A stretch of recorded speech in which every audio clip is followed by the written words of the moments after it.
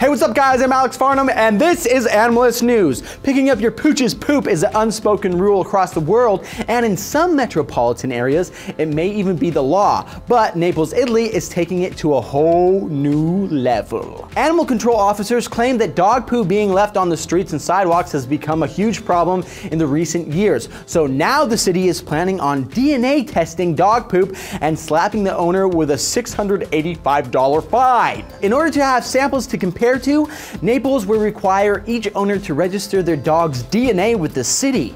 What?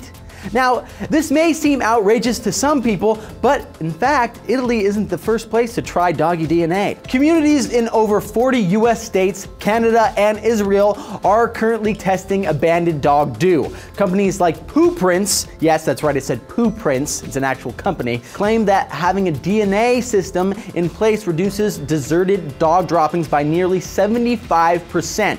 Not only does it smell, but dog poop can actually damage inner city environments by contaminating water sources. Also, contrary to popular belief, not all poop makes for great fertilizer.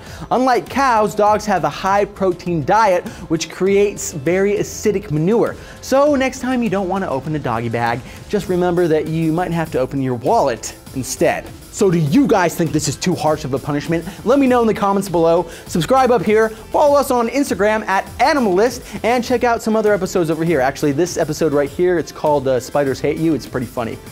You should check it out, because spiders, they hate you. All right, I'll see you hairy mammals later. Bye.